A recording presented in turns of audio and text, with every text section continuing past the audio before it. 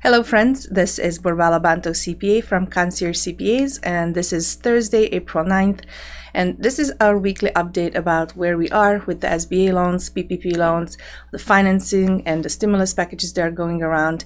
What is the lay of the land? So there is still a lot of confusion about where to apply for the SBA economic disaster loans, where to apply for the Paycheck Protection Program, the PPP. Some questions that we got were people thought that they were to be applied at the same place. Please watch our last week's videos at this channel about the PPP and the SBA loans separately, but here's the recap. There is the EIDL economic disaster SBA loan, and you apply for it at the sba.gov/disaster.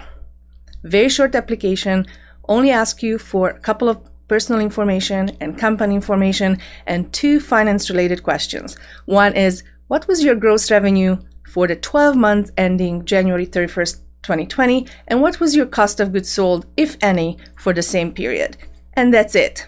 And then you're going to be contacted hopefully in a couple of weeks by loan officer. Now this is the loan where supposedly they give you an up to $10,000 advance to the loan, which a lot of people are just applying to get that or potentially get that.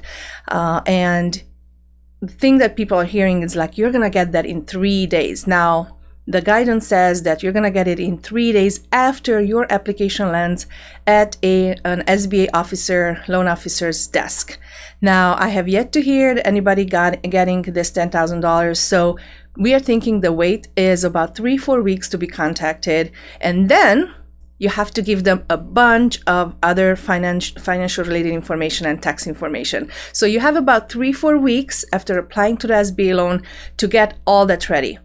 If there was ever a time to have a CPA where all your records are straight and readily accessible in a PDF format online, this is the time. So make sure that, we have word that a lot of people who are not our clients watching this channel. So just wanted to let you know, please have your tax returns, personal and business, ready. For a couple of years back, you're going to need all the personal information. They're going to pull your credit. It's a lot of things that are going on with the SBA loan. And usually it's very hard to get. Now, obviously, they are changing that for this particular purpose, but still, you're going to have to show a lot of information. What you own personally, what liabilities do you have as for the business and personally, and a lot of other things. So be ready. But technically, you are supposed to get this up to $10,000 advance at some point, earlier than the regular loan. I got questions from not clients of ours, just people who are watching this channel about can I turn down the loan? I just want the $10,000 advance, and technically, nobody knows. Technically, you are applying for a loan, so. And there's not even a box that you can enter like how much you want. The loan officer will determine that based on all the application materials. So technically, you're not supposed to apply for it if you don't want the loan. If you just want the $10,000, I'm pretty sure there are tens of thousands of people who are just want to get on the line. They are just trying. Let's see if they can get something, especially if they have other liabilities that they can refinance with this. Although you do have to use it for like ongoing working capital. So that's about the SBA economic disaster loan, that you go to the sba.gov/disaster. Then let's talk for a minute about the PPP, or Paycheck Protection Program. So this program, the applications started last Friday, 3rd of April. Now, there are kind of 2 different types of banks. Ones that have not got their act together and you cannot apply on their website yet. And the other ones are who got inundated with applications the first and the second day, and they already closed down the applications. So you're supposed to go through your bank where you do have a banking relationship. Some banks said that you have to have a loan with them, but usually you go to where you bank. Now your bank most likely either doesn't accept applications anymore or already closed the applications, like Wells Fargo, I think Huntington already closed the applications. Now a lot of online financial institutions and different participants started also getting into the game. Intuit, the parent company of QuickBooks, said that they're going to start as of yesterday, Wednesday. I'm not sure if they started. And also, other organizations. So please make sure that you reach out to your CPA and ask them. We started using an online a bank where we send our clients whose bank, their own bank, does not accept the applications. So if you're interested, please shoot us an email and we can share this information with you.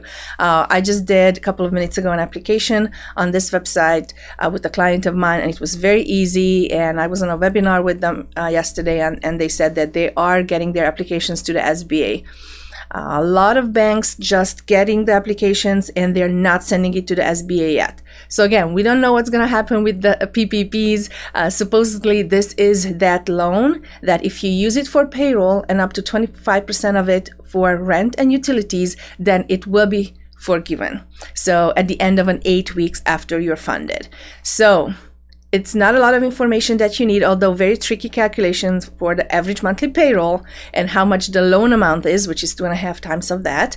But a very important 8 weeks will start as soon as you get funded, which if I asked some banks, they said should be about 30 to 45 days.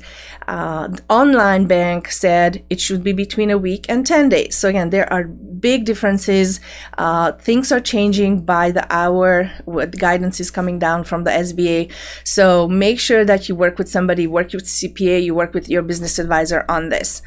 Again, I cannot be more certain that if you do not have a CPA that knows everything about your situation, business and personal, you have a very hard time to navigate this landscape. So we are 24/7, we are working to help our clients navigate this and help them fill it out online together, provide all the documentation, not just the checklist, but actually gathering the documentation of what you're going to need to show your bank so that your PPP loan after 8 weeks after funding, it will be forgiven. So those are the two main things that are going on. The SBA loan, economic disaster loan, goes directly through the SBA, and the PPP goes through a lender, a bank, somebody like an online bank, somebody who does have relationship with the SBA, but you cannot go directly to the SBA. So you have to go through a third-party vendor for that.